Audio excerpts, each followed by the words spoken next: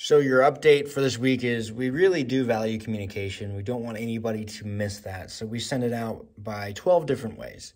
Whether we put stuff in the paper, we put stuff out in text, we put it out in email, we put it out on our social medias, we put it out in paper form, and we mail it out. And we just want you to have that all available to you. But we do have a text available. We do have social medias. We encourage you to follow that. We do have Gap this week. We have Rock this week. The grade schoolers join us. It's so excited. 6:30 for Wednesday.